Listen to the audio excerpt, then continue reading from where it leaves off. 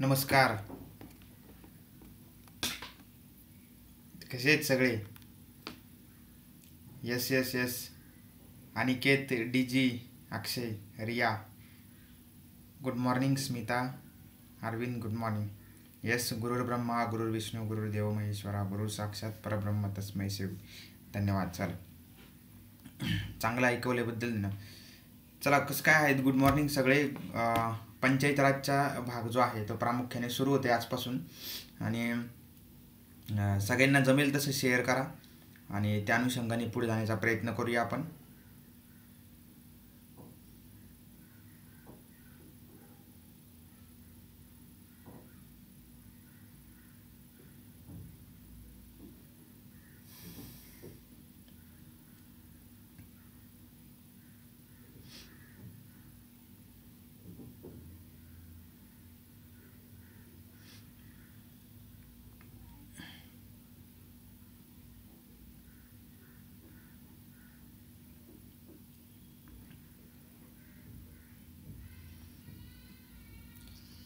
Yes yes.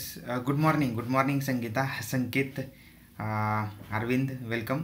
सगळ्यांचं स्वागत.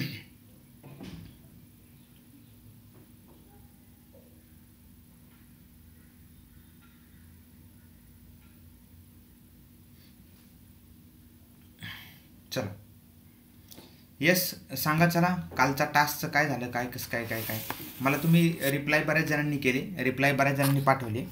परंतु काल नवीन बॅच लॉन्च होत होती, नवीन संकल्पना लॉन्च होत होत्या तुमच्यासाठी. सीसॅटचे फ्री लेक्चर्स लॉन्च होत होते, त्यामुळे मी काही प्रत्येकाला रिप्लाय करू शकलो नाही. मात्र आज मी प्रत्येकाला रिप्लाय करणार आहे. आज दुपारी प्रत्येकाला रिप्लाय करेल. त्या अनुषंगाने सगळे तयार राहा. Yes yes. हो हो हो, करतो. आज दुपारी होईल सगळं.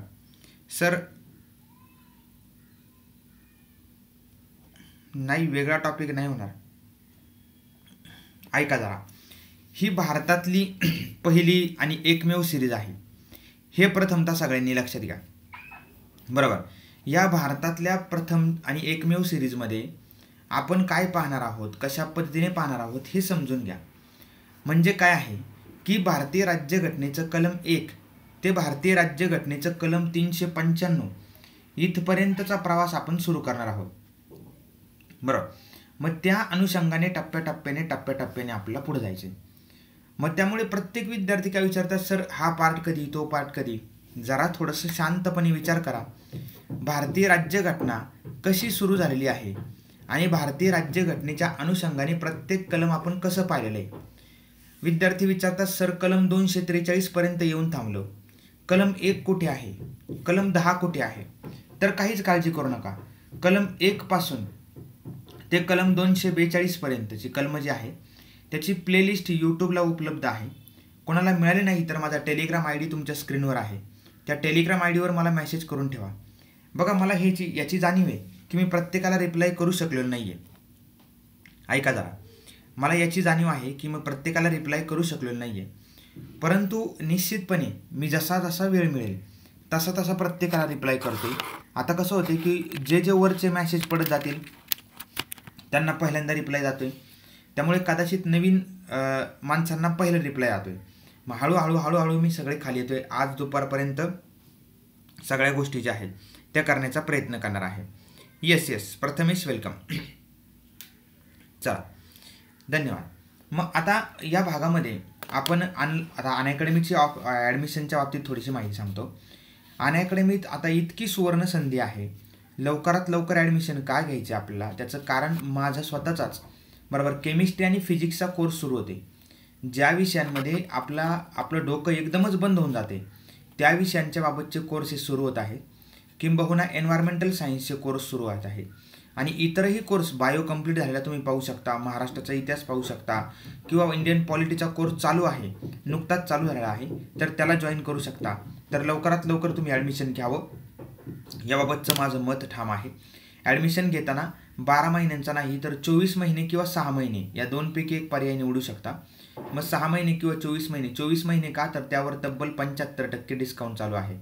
जर कसं काय तर पाहिलं तर एका वर्षाची फी 7,000 आहे आणि 24 महिन्यांची फी 8,400 आहे. चला, हे झाल्यानंतर आपण पुढे बोलूया.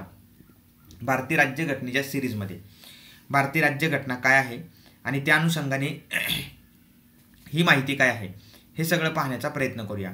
वास्तविकरित्या आज तागायत आपण अनेक प्रकारची कलम किंवा अनेक कलम जे आहेत भारतीय राज्यघटनेची ती स्पष्ट स्वरूपात पाहण्याचा प्रयत्न केला। मग आता एक कलम 1 पासून झालेला प्रवास सुरू झाला।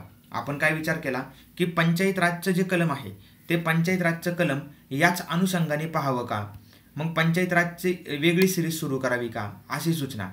तर सगळ्या तर नाही परंतु बऱ्याच विद्यार्थ्यांनी हे सांगितलं मला की सर पंचायत राज पण आपण याच्यामध्येच कव्हर करूया, म्हणजे काय याच अनुषंगाने आपण कव्हर करूया। भारतीय राज्यघटना सुरू झाली आहे तर त्याच दृष्टिकोनातून पूर्ण करूया। पुन्हा पंचायत राजसाठी वेगळा कोर्स वगैरे हे सगळं नकोच, कारण ते होईल न होईल अशा प्रकारे। मग त्यामुळे ठीक आहे, आता काय करूया आपण भारतीय राज्यघटनेचं पंचायत राज जे आहे तो पंचायत राज सैद्धांतिकदृष्ट्या म्हणजे काय कन्सेप्च्युअल बाजूने सगळं डिटेल घेऊया। कलम तर करणार आहोतच, कलम आपली सगळ्यांची पाठ होणार का नाही सगळ्यांची पाठ सांगा चला पटकन। कलम 242 पाठ झाली तर ही सुद्धा कलम पाठ होणार आपली, त्यामुळे सगळी कलम पाठ होणार याबाबत कुठल्याही प्रकारची शंका नाही आहे आपली। मात्र या अनुषंगाने आपण कुठेही खचून जाणार नाहीये, बरोबर। मग आपल्याला भारतीय राज्यघटनेतील प्रत्येक कलम त्या अनुषंगाने असलेली माहिती ही सगळी गोष्ट पाहायची आहे। पंचायत राज यस 100% भाऊ नमस्कार, शुभम वेलकम। चला आता पंचायत राज हा टॉपिक काय आहे, पंचायत राजवरती कशा प्रकारचे प्रश्न विचारले जातात, पंचायत राजला वेटेज किती आहे, तर वेटेजचा संदर्भ पाहिला तर अशी कोणतीही परीक्षा नाही ज्या परीक्षेमध्ये पंचायत राजवर प्रश्न विचारला गेलेला नाहीये। मग तो डायरेक्ट प्रश्न असेल इनडायरेक्ट असेल, त्या अनुषंगाने कुठल्याही प्रकारचा प्रश्न जो आहे तो पंचायत राज व्यवस्थेवरती विचारला जातो। मग आता पंचायत राज व्यवस्थेमध्ये नक्की काय काय येते, ग्राम प्रशासन येईल, त्यानंतर नागरी प्रशासन येईल। आज तुम्हाला पुढच्या सगळ्या लेक्चरचा आराखडा जो आहे तो आराखडा स्पष्ट करून पंचायत राजची थेट सुरुवात करणार आहोत आपण। वास्तविकरित्या भारतीय राज्यघटनेचा थोडासा अभ्यास केला किंवा भारतीय राज्यघटनेची जी कलम आहे त्या कलमांचा आपण थोडासा अभ्यास केला तर आपल्याला काय दिसून येतं, पंचायत राजची कलम जी आहेत ती पंचायत राजची कलम भाग 9 पंचायती या अनुषंगाने सुरुवात केलेली आहे। म्हणजेच कलम 243 हे एकच कलम पंचायत राजसाठी टाकलेलं आहे। कलम 243 इथपासून पंचायत राजची संकल्पना सुरू होते, ते थेट पंचायत राजची संकल्पना या अनुषंगाने पुढे जाऊन सहकारी संस्थांपर्यंत थांबते। मग त्याच्यातील प्रत्येक मायन्यूट डिटेल, प्रत्येक बारीक बारीक कलम या सगळ्या गोष्टींचा आपल्याला अभ्यास करायचा। आणि ह्या सगळ्या गोष्टींचा अभ्यास करत असताना बघा एक गोष्ट नेहमी लक्षात ठेवा, तुम्ही बरेच विद्यार्थी मला आता काही विचारतात, टेलिग्रामवर मेसेज करतात, बरेचसे जवळपास 90% विद्यार्थ्यांचं हे म्हणणं आहे सर व्हिडिओ किती पाहू आणि वाचन किती करू, बरोबर। ज्यावेळी विद्यार्थी असा प्रश्न विचारतो की व्हिडिओ किती पाहू आणि वाचन किती करू, त्यावेळेस त्या विद्यार्थ्याचा व्हिडिओमध्ये जास्त वेळ जातोय ही गोष्ट कन्फर्म झालेली असते, पटतंय ना। मग व्हिडिओमध्ये जास्त वेळ जातोय ही गोष्ट कन्फर्म झालेली आहे, म्हणूनच आपण अशा प्रकारचा प्रश्न विचारतोय। याचं सोपं उत्तर सांगतो, तुम्ही जेवढा वेळ व्हिडिओ पाहताय त्याच्यापेक्षा 1 तास जास्त वाचन करा किंवा 2 तास जास्त वाचन करा। उदाहरणार्थ तुम्ही जर 4 तास व्हिडिओ पाहत असाल तर वाचनासाठी 5 ते 6 तास घालवा। मग अकॉर्डिंग टू दॅट तुम्ही तुमचा प्लॅन करा, हे सर्वोत्तम उत्तर आहे, याच्यापेक्षा कुठलंही उत्तर जास्त नाही आणि तुम्हाला किती पाहायचं याचं देखील याच्यामध्ये उत्तर आहे। आता पंचायत राज, नागरी स्थानिक स्वराज्य संस्था, ग्रामीण स्थानिक स्वराज्य संस्था अशा दृष्टिकोनातून आपल्याला ही माहिती मिळते। खरं तर ही संविधान सिरीज सुरू करताना आपण प्रत्येक आर्टिकल फार मायन्यूट लेवलला जाऊन पाहायचं आणि पाहायचंच हे ठरवलं होतं। पंचायत राज म्हटलं की विद्यार्थ्यांना असं वाटतं काहीतरी वेगळा भोपळा फुटतो का काय, आता काहीतरी वेगळंच अनुषंगाने विचार करायचे काय, अजिबात नाही। पंचायत राज ही संकल्पना काय आहे, पंचायत राज ही संकल्पना आपण आपलं स्वशासन करायचं आहे। स्वशासन म्हणजे काय, तुम्हीच शासक आहात। लोकशाहीचं विकेंद्रीकरण म्हणजे पंचायत राज, लोकशाही तुमच्या दारात म्हणजे पंचायत राज, लोकशाही सर्वसामान्यांच्या दारी म्हणजे पंचायत राज आणि लोकशाही सर्वसामान्यांच्या साठी म्हणजे पंचायत राज आहे। मग नागरी स्थानिक स्वराज्य संस्था याच्यामध्ये काय येणार, आता स्थानिक स्वराज्य संस्था म्हणजेच पंचायत राजची संकल्पना आहे। नागरी स्थानिक स्वराज्य संस्था वेगळ्या आणि ग्रामीण स्थानिक स्वराज्य संस्था वेगळ्या। सोप्या भाषेमध्ये नागरी भागातील पंचायत राज सिस्टीम आणि ग्रामीण भागातील पंचायत राज सिस्टीम अशी संकल्पना आहे. आता असं आहे की नागरी भागातील स्थानिक स्वराज्य संस्थांमध्ये महानगरपालिका, नगरपालिका, नगरपंचायती, कॅम्प म्हणजेच कटक मंडळे यांचा समावेश होतो. आणि मग ग्रामीण भागातील पंचायत राज व्यवस्थेमध्ये कशाचा समावेश होणार? येस, सगळं घेणार सुप्रिया, आपण सगळंच घेणार. आपलं एक गोष्ट सांगतो, तुम्ही प्लसला यावं किंवा सगळ्यांनी प्लसला ॲडमिशन घ्यावं म्हणून मी इथं काहीतरी वेगळं शिकवणार किंवा काय, असं काहीच नाही आहे. जो टॉपिक माझ्याकडे येईल तो टॉपिक मी व्यवस्थित घेणार. समजा जो टॉपिक आला नाही त्याबद्दल आपण काही बोलू शकत नाही. जर इथे पॉलिटी आला असतं ना, ते सुद्धा मी डिटेलच घेतलं असतं. तुम्ही काही काळजी करू नका. ग्रामीण स्थानिक स्वराज्य संस्था, बरोबर. आणि याच्यामध्ये बघा, आता ग्रामीण स्थानिक स्वराज्य संस्था काय, याच्यामध्ये जिल्हा परिषद, पंचायत समित्या, ग्रामपंचायत यांचा समावेश होतो. खरं तर भारतीय राज्यघटनेमध्येच याबाबतच्या तरतुदी होत्या. आता बघा, स्थानिक स्वराज्य संस्था म्हणजे काय? राजकीय सामाजिकीकरणाचे महत्त्वपूर्ण साधन आहे. राजकीय सामाजिकीकरण म्हणजे काय? राजकारणामध्ये समानता प्रस्थापित करणे, राजकारणामध्ये सर्व समाजाला महत्त्वाचं स्थान देणे. आज तागायत या सत्ता ज्या आहेत, गाव पातळीपासून केंद्र पातळीपर्यंतची सत्ता ही प्रस्थापितांच्या हातात असलेली दिसून येते. मग प्रस्थापित प्रत्येक समाज जाती व्यवस्थेमध्ये आहेत. मग या प्रत्येक समाज जातीमधले प्रस्थापित जे आहेत यांना बाजूला सारून, बरोबर, लोकशाहीकरण करणे, सामाजिकीकरण करणे आणि राजकीय क्षेत्रामध्ये सर्व समाजाला महत्त्वपूर्ण साधन किंवा महत्त्वपूर्ण स्थान प्राप्त करून देण्यासाठीचं साधन जे आहे ते म्हणजे पंचायत राज व्यवस्था किंवा स्थानिक स्वराज्य संस्था. आता हा इतिहास कुठे जातो? हा इतिहास खरं तर स्वातंत्र्यपूर्व काळापर्यंत जातो. परंतु आपल्याला या प्लॅटफॉर्मच्या मर्यादा आणि या सगळ्या गोष्टींमुळे स्वातंत्र्यानंतरची संकल्पना सुरू करूया. समुदाय विकास कार्यक्रम 1952 पासून, बरं, समुदाय विकास कार्यक्रम 1952ला सुरू झाला, ज्याला आपण कम्युनिटी डेव्हलपमेंट प्रोग्राम म्हणतो. बरोबर, तुम्हाला माऊसचा पॉइंटर दिसतो का रे? एकदा रिप्लाय करा फक्त. समुदाय विकास कार्यक्रम आणि राष्ट्रीय विस्तार सेवा 1953 या योजनांच्या कार्यांचं परीक्षण. वास्तविक भारत सरकारने काय केलं? भारत सरकारने सांगितलं की समुदाय विकास कार्यक्रम जो आपण सुरू केला आहे जनतेच्या विकासासाठी, लोकशाहीच्या विकेंद्रीकरणासाठी, त्याचप्रमाणे राष्ट्रीय विस्तार कार्यक्रम सुरू केला आपण 1952 आणि 1953ला, बरोबर.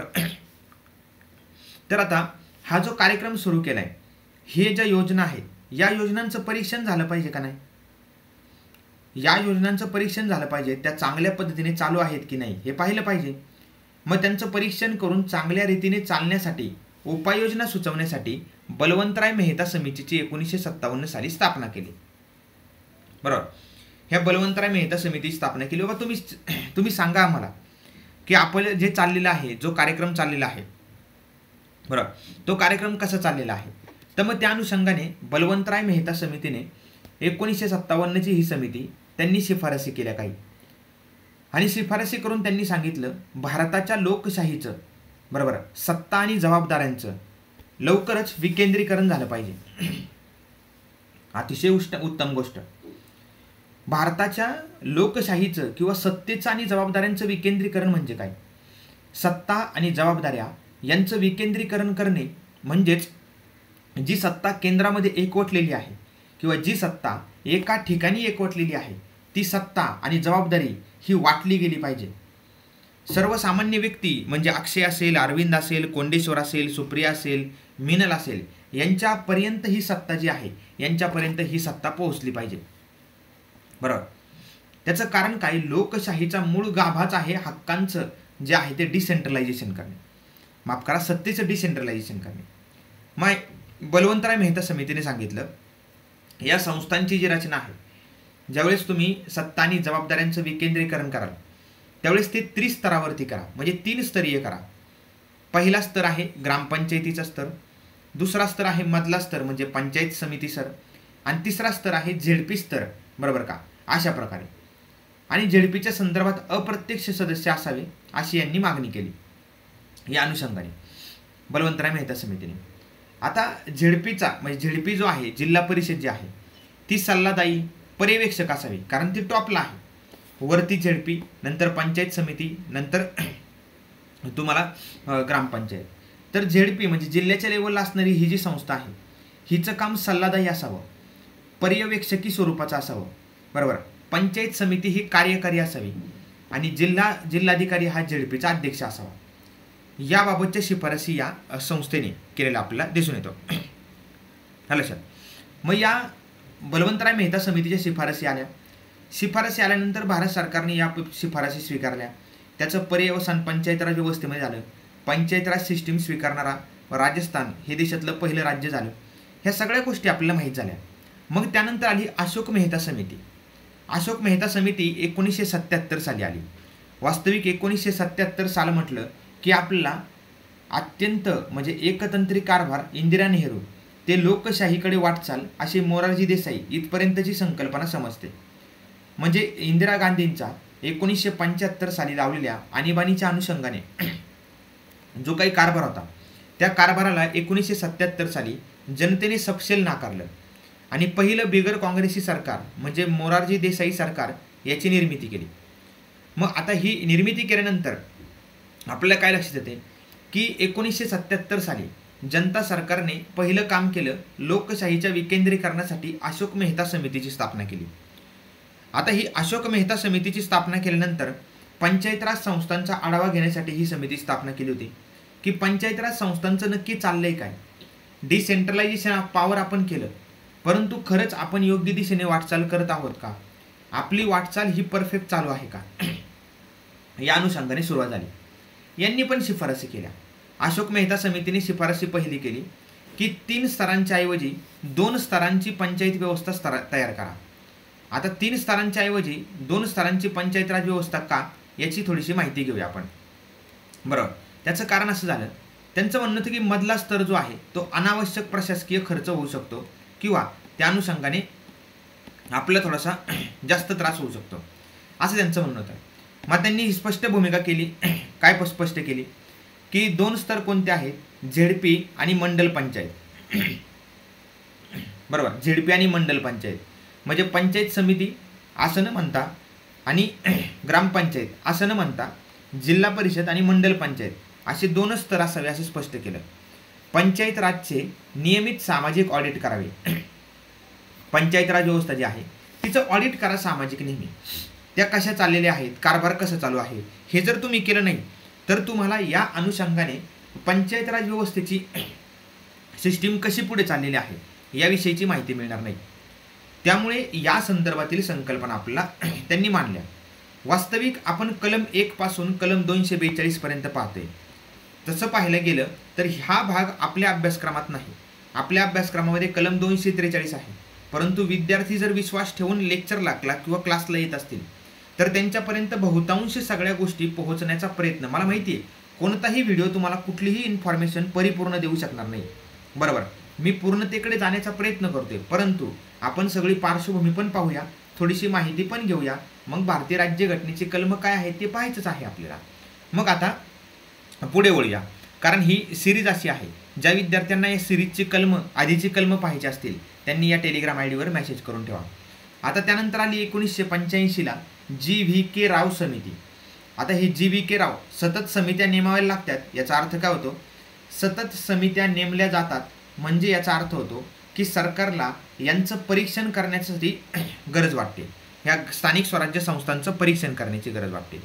आता GV.K. राव समिती 1985ने काय केलं, या नियोजन आयोगाने राव यांच्या अध्यक्षतेखाली ग्रामीण विकास व दारिद्र्य निर्मूलन कार्यक्रमासाठी प्रशासकीय व्यवस्थेबाबत समिती स्थापन केली. हिचं नाव काय होतं या GV.K. राव समितीचं की ग्रामीण विकास आणि दारिद्र्य निर्मूलन कार्यक्रमांसाठी प्रशासकीय व्यवस्थेबाबत समिती असं हिचं नाव होतं. या समितीने काय केलं, विकास प्रक्रियेचे नोकरशाहीकरण झाल्याचे मत मांडलं. विकास प्रक्रियेचं नोकरशाहीकरण म्हणजे काय, हे धक्कादायक आहे. विकास प्रक्रियेचे नोकरशाहीकरण म्हणजे काय, तर विकासाची जी प्रक्रिया आहे ती नोकरशाहीमध्ये अडकून पडलेली आहे. प्रत्येक ठिकाणी विकासाचा सर्वात मोठा अडथळा तुमची ब्युरोक्रसी आहे. म्हणूनच पंचायत राज संस्था कमजोर बनलेल्या आहेत. कारण पंचायत राज संस्थांमध्ये लोकशाहीचं विकेंद्रीकरण होण्याच्या ऐवजी सत्तेचं केंद्रीकरण झाल्यामुळे मोठ्या प्रमाणामध्ये पंचायत राज संस्थांचा उद्देश जो आहे त्या उद्देशच बाजूला राहिला आहे. पंचायत राज संस्था बळकट करा ग्रामपंचायत बळकट होणे म्हणजेच गावातला प्रत्येक व्यक्ती बळकट होणे आहे. नगरपालिका बळकट होणे म्हणजे नगरपालिका क्षेत्रातील प्रत्येक व्यक्ती बळकट होणे आहे. मग यांनी ही शिफारस पहिली केली की पंचायत राज संस्थांना बळकट करा तुम्ही. मग पंचायत राज संस्थांना बळकट करा म्हणजे नक्की काय करा, तर पहिली गोष्ट म्हणजे काय, झेडपीला मध्यवर्ती स्थान द्या. म्हणजे जिल्हा परिषद जी आहे त्या जिल्हा परिषदेला महत्त्वपूर्ण स्थान द्या. त्याचं कारण काय, त्याचं कारण असं आहे की या जिल्हा परिषदेला जर स्थान दिलं तुम्ही तर या अनुषंगाने त्या काम करू शकतील. पंचायत राज संस्थांच्या निवडणुका नियमितपणे घ्या. तुम्ही म्हणणार सर म्हणजे पंचायत राज संस्थांच्या निवडणुका याआधी होत नव्हत्या का? होत होत्या, परंतु अत्यंत अनियमितपणे, कारण त्याविषयी घटनात्मक तरतूदच नव्हती. 73-74वी घटनादुरुस्ती अजून झालेलीच नाही आहे, बरोबर. मग घटनेच्या अनुषंगाने घटनात्मक पाठबळ नसल्यामुळे निवडणुका सरकारच्या मनमर्जीप्रमाणे व्हायच्या. सरकारला ज्यावेळेस पोषक वातावरण असेल त्यावेळेस निवडणुका व्हायच्या, म्हणजे सरकारचं वर्चस्व जे आहे ते या निवडणुकांवरती प्रस्थापित व्हायचं. मग त्या अनुषंगाने लोकशाहीवरती कुठेतरी हुकुमशाही प्रवृत्ती, थेट हुकुमशाही नव्हे परंतु एकतंत्री कारभार पद्धतीच्या ज्या काही शक्ती आहेत त्या कार्य करत आहेत की काय अशी शंका निर्माण झाली. मग पंचायत राज संस्थांच्या निवडणुका ह्या नियमितपणे घेण्यात याव्यात ही स्पष्ट भूमिका मांडली गेली. जिल्हा विकास आयुक्त, बरोबर आहे, हे पद निर्माण करण्यात यावे. ते जिल्हा परिषदेचा मुख्य कार्यकारी अधिकारी म्हणून काम करेल. आत्ता जो झेडपी CEO म्हणून काम करतो, बरोबर, तो झेडपी CEO म्हणून अशा प्रकारचा व्यक्ती जिल्हा विकास आयुक्त हे पद निर्माण करण्याची शिफारस केली गेली.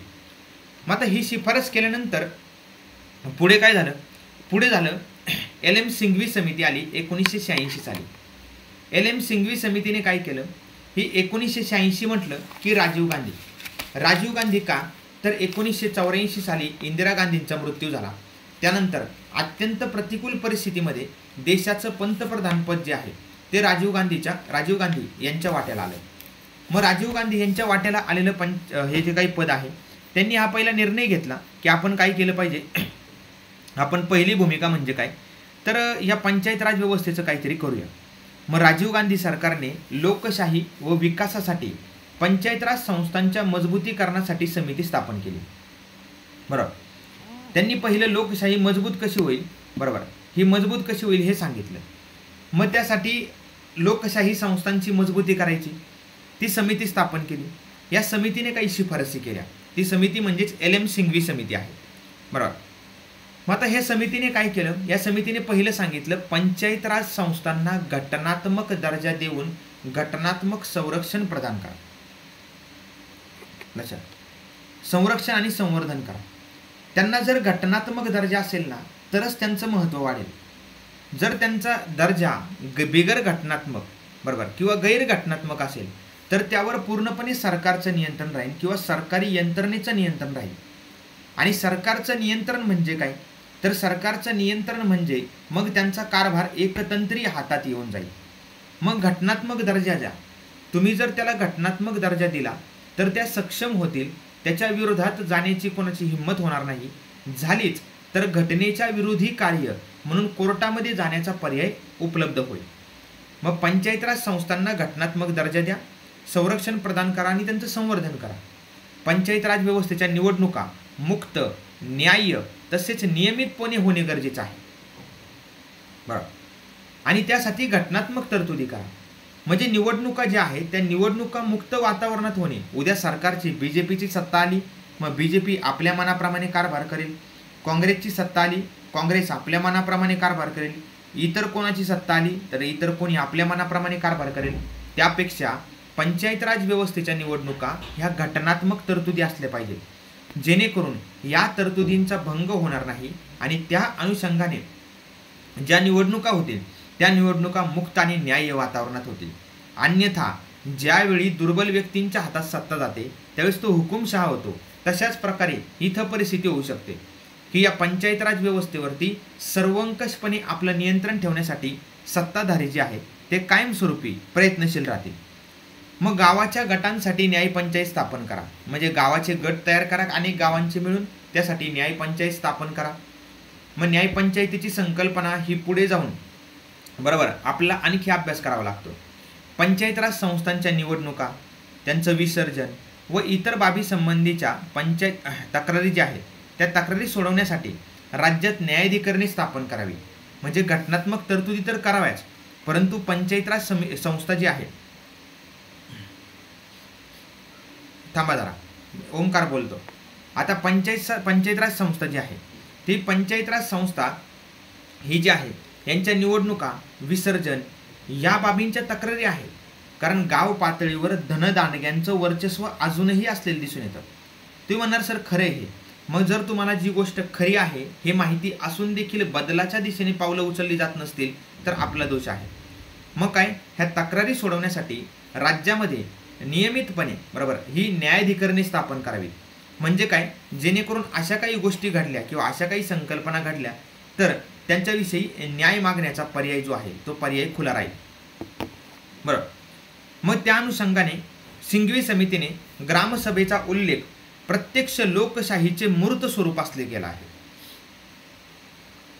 बरोबर. ग्रामसभा म्हणजे काय, ग्रामसभा म्हणजे गावातील 18 पेक्षा जास्त वयाच्या व्यक्ती ह्या सगळ्या एकत्र येतात आणि गावाचा निर्णय घेतात. वास्तविक ही ग्रामसभा प्रत्यक्ष लोकशाहीचं मूर्त म्हणजे काय, दृश्य स्वरूप आहे. ह्या देशामध्ये या समाजामध्ये लोकशाही आहे का, हो का, तर तिथे ग्रामसभा भरते. ह्या ग्रामसभेचं इतकं आत्यंतिक महत्त्व जे आहे ते इतकं आत्यंतिक महत्त्व स्पष्ट केलेलं आपल्याला दिसून येतं LM सिंघवी समितीने. या सिंघवी समितीने सांगितलं. मग ह्या सगळ्या समित्या, आता ओंकारचा प्रश्न होता सरकार या सर्वच्या सर्व शिफारसी स्वीकारते का? ॲब्सोल्युटली नाही. सरकार यांचं स्वरूपच सल्लागारी आहे. सरकारला सल्ला देण्याचा आहे. सरकारला सल्ला दिल्यानंतर सरकार त्याप्रमाणे ॲक्ट करायचा प्रयत्न करते. ज्यातील काही शिफारसी मान्य केल्या, काही शिफारसी मान्य झाल्या नाही. कुठलंही घटनात्मक बंधन नाही आहे किंवा कुठलंही कायदेशीर बंधन नाही आहे किंवा एखादा कायदा केला आणि तो कायदा करून या अनुषंगाने त्या घटनेच्या त्या आयोगाच्या शिफारसी स्वीकारल्याच पाहिजे, अजिबात नाही. ज्या ज्या विद्यार्थ्यांना नोट्सचा प्रॉब्लेम होतोय कोरोनाच्या परिस्थितीमध्ये ते विद्यार्थी अनअकॅडमीचे पेड सबस्क्रायबर असोत किंवा नसोत त्यांनी मला मेसेज करा. यथावकाश जसं जमेल तसं सगळ्यांना नोट्स पाठवण्याचा प्रयत्न करतोय. मग आता पुढे देखील जाऊ शकतो, परंतु थोडीशी माहिती घेऊया महाराष्ट्रातील पंचायत राज बरोबर नागरी स्थानिक स्वराज्य संस्था याविषयी. परंतु आपण काय पाहिलं याच्याकडे जाऊया. भारतीय राज्यघटनेतील प्रत्येक कलम पाहतोय. कलम 1 पासून कलम 243 पर्यंत आलो आपण. मग 243 पर्यंत आल्यानंतर कलम 243ला सुरुवात करण्याआधी पंचायत राजची पार्श्वभूमी समजून घ्यायचा प्रयत्न केला आपण. पंचायत राज व्यवस्था काय आहे किंवा कशा पद्धतीने आहे हे देखील पाहण्याचा प्रयत्न केला. मग तो पाहण्याचा प्रयत्न केल्यानंतर नागरी स्थानिक स्वराज्य संस्था, ग्रामीण स्थानिक स्वराज्य संस्था 1952-53चा कार्यक्रम, त्याचा अभ्यास करण्यासाठी नेमलेली बलवंतराय मेहता समिती, त्यांनी केलेल्या शिफारसी त्रिस्तरीय पंचायत राजच्या, अशोक मेहता समितीने शिफारसी केल्या द्विस्तरीय पंचायत राजच्या, जी.व्ही.के. राव समितीने शिफारसी केल्या या संदर्भात काय की नोकरशाहीकरण झाले, त्यांचं लोकशाहीकरण करण्यासाठी बळकटीकरण करा, जिल्हा परिषदेला मध्यवर्ती स्थान द्या, निवडणुका प्रत्यक्षपणे घ्या. LM सिंघवी समितीने सांगितलं काय, राजीव गांधी यांच्या काळातील ही समिती होती की त्यांना घटनात्मक दर्जा, निवडणुकांसाठी मुक्त आणि न्याय्य वातावरणाच्या बाबत तरतुदी करा. आणि सिंघवी समिती म्हणते ग्रामसभा म्हणजे काय, तर ग्रामसभा म्हणजे लोकशाहीचं प्रत्यक्ष म्हणजे मूर्त स्वरूप आहे. समजतंय का सगळ्यांना? माझा नंबर पण भेटेल, काही काळजी करू नका. समजतंय का सांगा मला. चला, अशा प्रकारे पुढे जायचं आहे का, याच्यामध्ये काही सजेशन्स आहेत का, अशा प्रकारे पुढे जायचं असेल.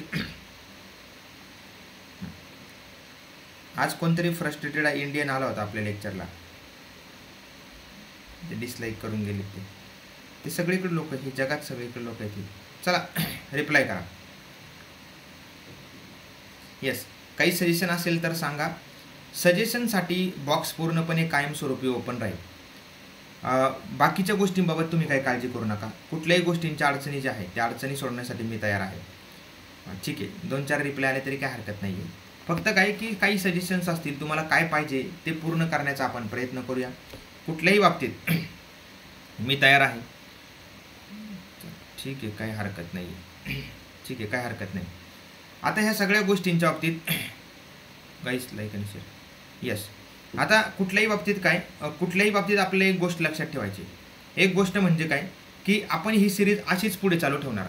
विद्यार्थ्यांचा रिस्पॉन्स बघा, कधी रिस्पॉन्स कमी मिळतो, कधी जास्त मिळतो, इट डज नॉट मॅटर. जे विद्यार्थी विश्वासाने इथे येतात त्यांचं 1 सेकंदसुद्धा नुकसान होता कामा नये, या मताचा मी आहे. येस, नोट्स ग्रुपवर टाकण्याचा प्रयत्न करतो. येस, चालेल. सगळं स्कॅनिंग करून मी टाकतो. या पंचायत राजच्या नोट्स बऱ्यापैकी रेडी आहेत. मग आता प्रश्न असा आहे की ज्यांना माझा नंबर पाहिजे त्यांनी नंबर नोट डाऊन करा. नंबरवर मेसेज करताना फक्त हाय हॅलो करण्याच्या ऐवजी हाय हॅलो तुमचं नाव सांगा, काही अडचण असेल तर ती सांगा, किंवा एखाद्या ग्रुपमध्ये ॲड करा असं सांगा, म्हणजे हायला पुन्हा रिप्लाय करण्यामध्ये वेळ जाणार नाही. बरोबर. तर 70 83 56 1 2 3 4 हा माझा नंबर आहे. त्या अनुषंगाने तुम्ही मला मेसेज करू शकता. येस, दिला आहे, भगवान दिला आहे. 70 83 56 1 2 3 4. तर अशा प्रकारे ही सिरीज आहे. या सिरीजमध्ये सगळ्यांनी सहभागी व्हा आणि नक्की अनअकॅडमी प्लसमध्ये ॲडमिशन घ्या. ॲडमिशन घेण्यासाठी हा रेफरल कोड वापरा, HANU12. हा रेफरल कोड वापरला की तुम्हाला डिस्काउंट वगैरे मिळते, हे सगळं तुम्हाला माहिती आहे. त्यामुळे आजच्या भागामध्ये इथेच थांबूया, पुढच्या भागामध्ये भेटूया आणि त्या अनुषंगाने आपण पुढे जाण्याचा प्रयत्न करूया. चला, धन्यवाद.